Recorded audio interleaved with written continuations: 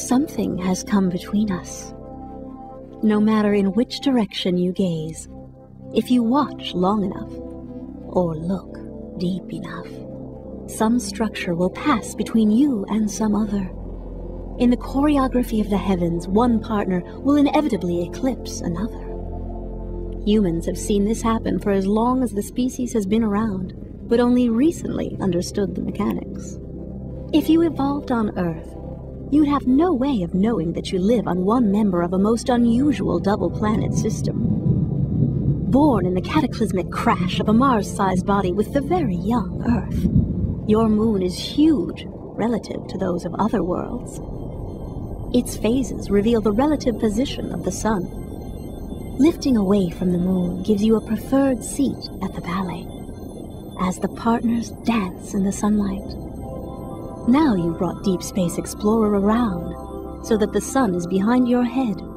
That dot represents the moon dancing directly in front of the Earth. The show's about to start. You are riding now on the surface of the sun. You zoom your electronic opera glasses in close to the Earth for the shadow play. Notice that the moon is about 1/4 the diameter of Earth, and about 400 times smaller than the sun. But it's about 400 times closer.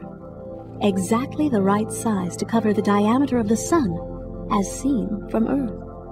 Deep Space Explorer is now hovering between Earth and Moon. From here, you can see the large dark zone of the partial eclipse, called the penumbra, and the small, darker zone of totality, the umbra.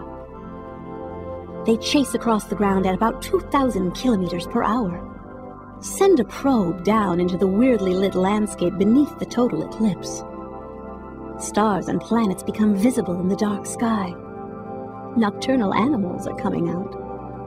Robotic light sensors believe that night has fallen. And all around the horizon, a peculiar glow from the atmosphere beyond the shadow.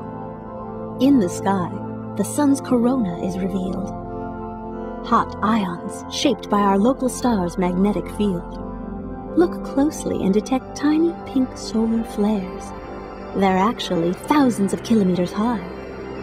Rising now towards the sun as inevitable orbital mechanics force the dancers on. Daylight returns.